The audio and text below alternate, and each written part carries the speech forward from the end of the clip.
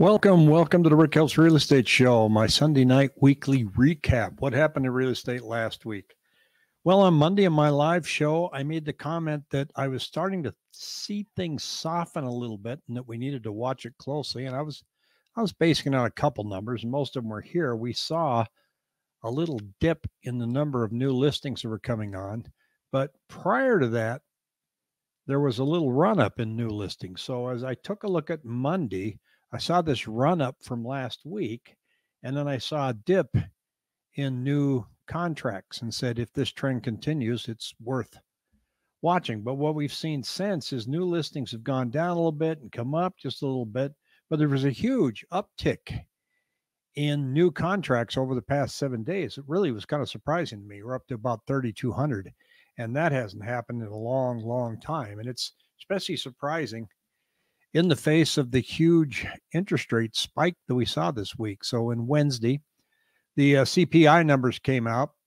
They came out hotter than expected. And so the bond traders are like, boy, that pretty much dashes any hopes of a rate cut in May and or in June. That's the next round where if they're going to raise or lower rates, they're going to do it in June. So the bond market reacted and rates went up. In fact, I talked to Pat about it here. Yeah, this is the day that we had on Wednesday right here. I mean, the bond, it was down 100 basis points. 100 basis points. The MBS treasuries were up significantly. So now we're starting to see some stabilization here the last couple of days. We've had a decent day. Today was up 36 basis points. So we're clawing back some of the losses. But like you said, the central bank didn't do anything, but the treasury market, the MBS market, did the work for the central bank, basically taking rates up higher. So that's what people don't realize. The average person looks at, when they announce this information, oh, the Fed just cut the rates or increased the rates. The market's already doing it's digging the hole for the market every day. It's digging away. It's digging it deeper, throwing dirt in the hole.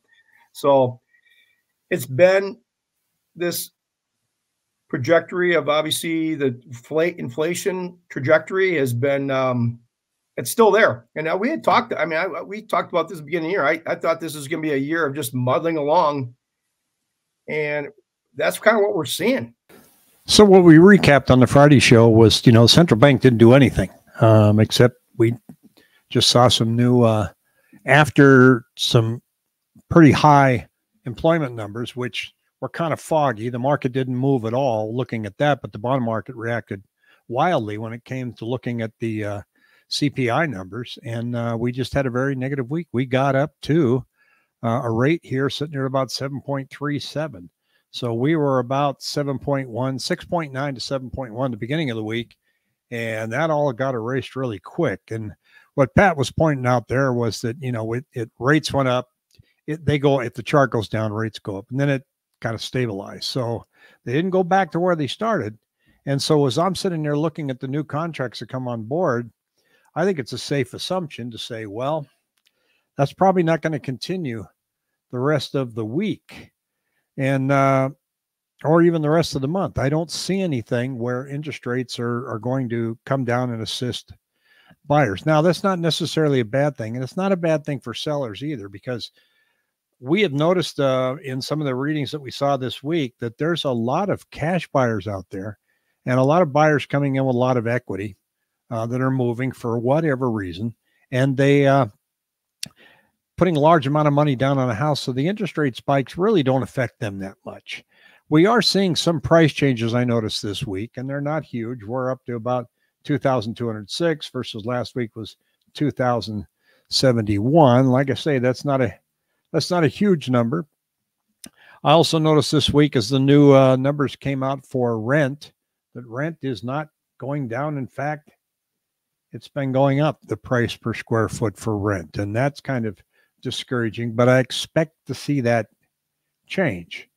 As we get going, we're going to see more and more of these apartments start to come online.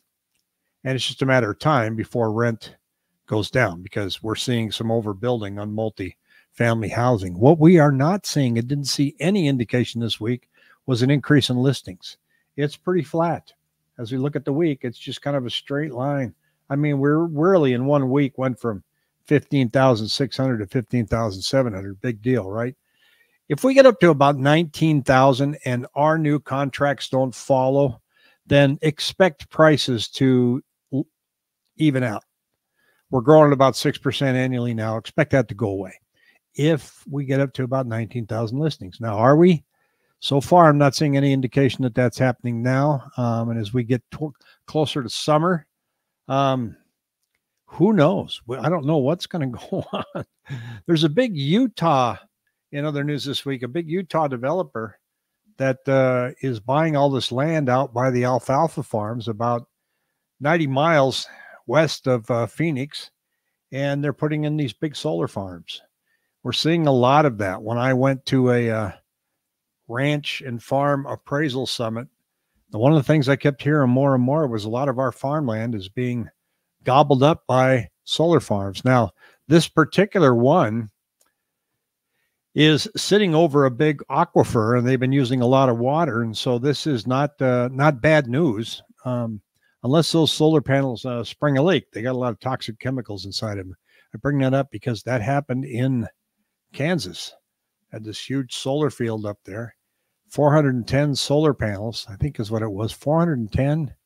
No, I'm sorry. It was 41,000 solar panels. A big hailstorm came in there and wiped them all out, punched all kinds of holes in them, and they started having some problems with these chemicals leaking into some of the creeks around there. So that's getting kind of ugly if that does happen. We don't have those big hailstorms here, and it looks like we're going to stay right here. As I look at this week's volume and the volatility that we had in rates, most of our sales volume just kind of stayed level. So there's activity going on. It's not going crazy.